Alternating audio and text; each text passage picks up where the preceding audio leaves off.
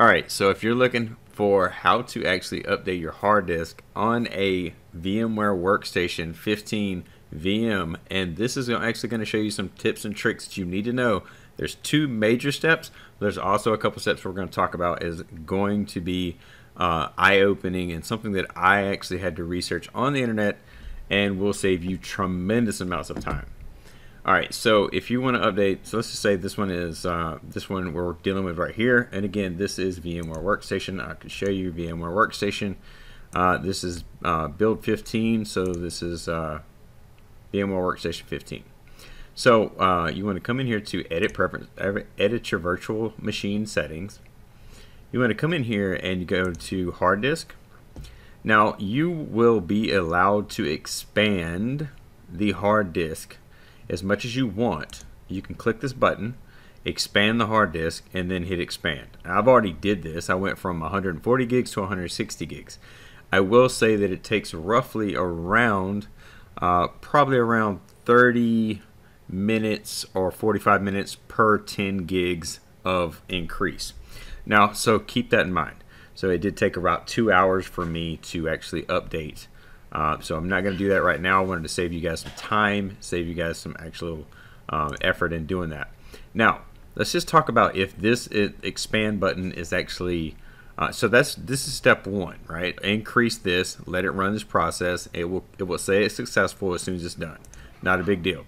Now, in the case of if this button is grayed out, what do?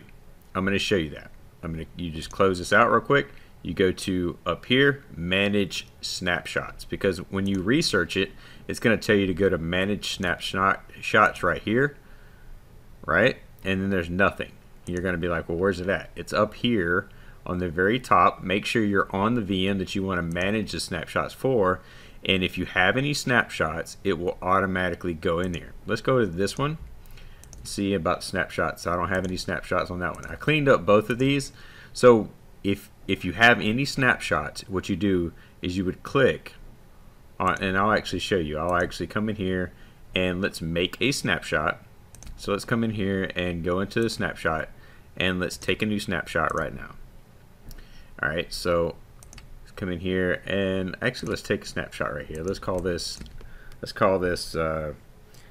backup, and we'll call this 4/3/03 2012 or 2020 2012. Well, that's funny. 2021. Alright, take snapshot. Alright, so now we have a backup in here. Now I want to show you this right here. If you come over here and you go to expand, this will be grayed out. That's what I was talking about. Now you see that, right? You see what I just did. I'm actually making this happen for you so you can see it. Now I will highlight for you that when you come over here and you manage snapshots, you back this up right here, you can hit this delete button and it will delete.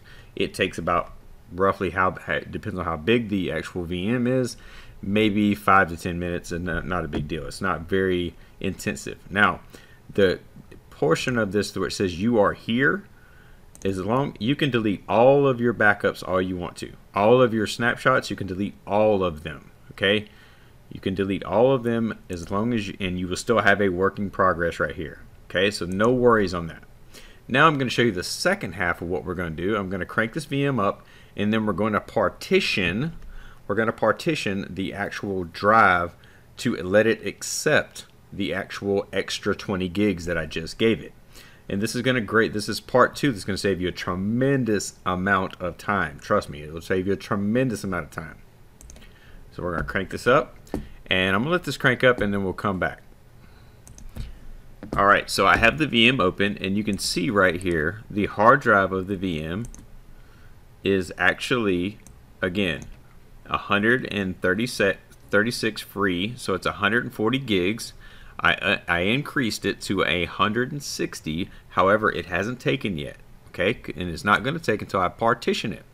Now, I want to show you this final step because it's really simple. It's really easy.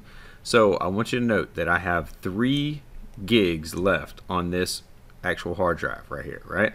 So now I'm going to come down here to the very bottom. I'm going to type in disk manage and then disk management, whatever it pops up, create and format hard disk.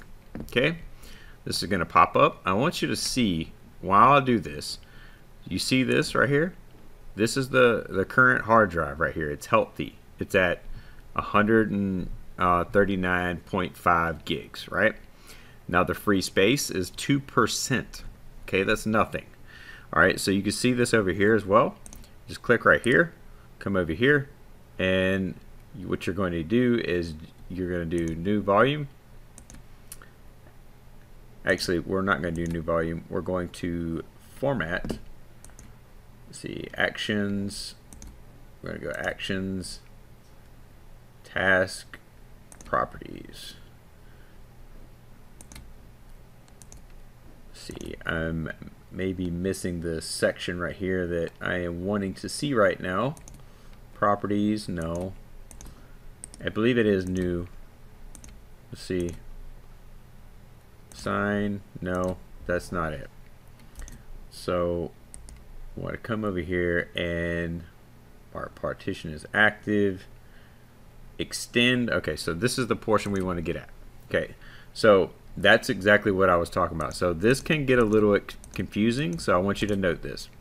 Right click and go to extend, and then come over here. It's going to say the free memory that's there.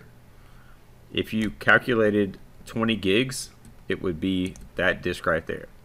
Okay, so then you click next, and then you click next, and now we have 160 gigs. So now if I come over here and refresh this, I now have 23.2 gigs of free space. Now you see that little spot right there. A lot of people may have known that right off the bat. But again, when it comes down to working with VMs and working with the virtual environment in Virtual Workstation, you're responsible for your own computers. So you need to do this stuff properly. Now that we have this done, we have this adequately, I've updated this, I have a new partition, everything's good. I'm going to come in here and shut this down. Then I'm going to come back in here and delete this second section that I showed you before that I created. I'm going to show you how to delete it and how to ungray that expand box. Again, I showed you when I took a snapshot that it grayed it out. You delete all of these and it will easily show that. Now we're going to come back and do that right now. All right. So if you come up here and you see we're back on the same VM, we're going to come in here. I'm going to show you that it's grayed out. It's grayed out, so I cannot expand it. It tells me right here that I need to expand. I need to remove my snapshots. Okay, very simple. Come over here, go to remove snapshots. See these two backups? We want to come over here and delete both of them.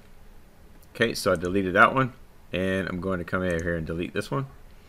Now you see when it makes a full backup and it does things adequately, you will see that it will actually take a little bit of time to delete it. Sometimes it's very quick, sometimes it's not.